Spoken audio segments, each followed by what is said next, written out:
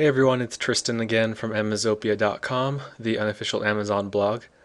And in this video I'm going to show you how to use Amazon's new Send to Kindle tool.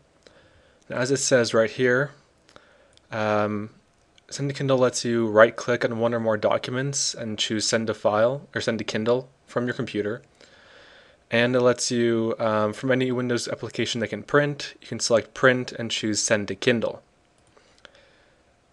Now this only works on Windows PCs at the moment, although a Mac version is in the works according to Amazon. And now this page is a little bit hard to find, the page to download this program. If you just type in Send to Kindle in Google, a Chrome extension called Send to Kindle pops up, and that's not what we want. So the easiest thing to do is to type in Send to Kindle Amazopia, which is my blog, and then click on the first link here, and then in this blog post I have a link to the main Amazon page. The link is right here at the top. So once you download it, you need to sign in with your Amazon account.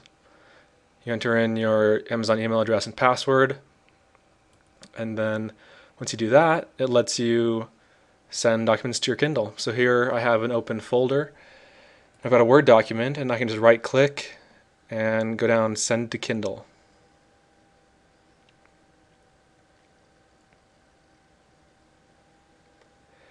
And then I can name the document and type in the author. You've got a couple delivery options. The free one, and probably the one that you're going to be using most of the time, is the free Wi-Fi right here, the first one. WhisperNet is Amazon's 3G service. So if you have a 3G Kindle, then you can choose that, but as it says here, charges may apply. Then choose which Kindle or Kindles you want it delivered to. You can select both of them or multiples if you have more than one. This option down here, you can archive document in your Kindle library, which means that you can access it later on from another Kindle.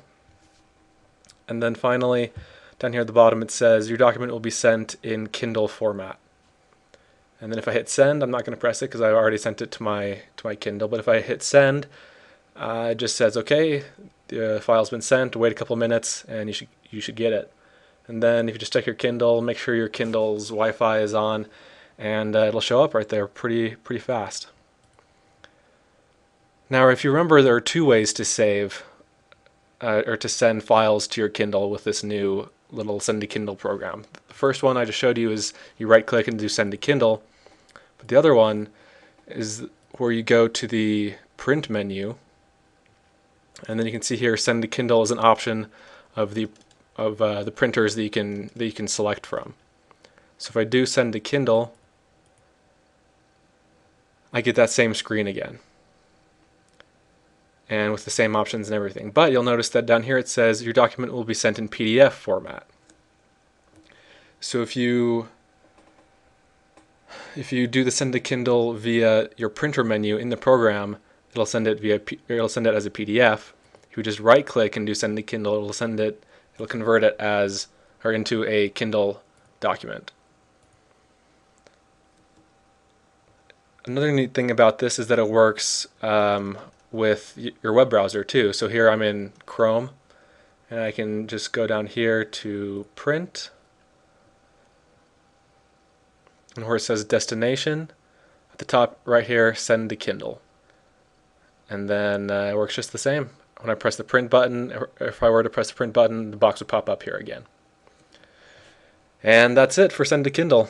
Let me know if you have any questions. And again, I'm Tristan from Amazopia.com, and go check out the blog there and subscribe to the Amazopia channel on YouTube. Thanks.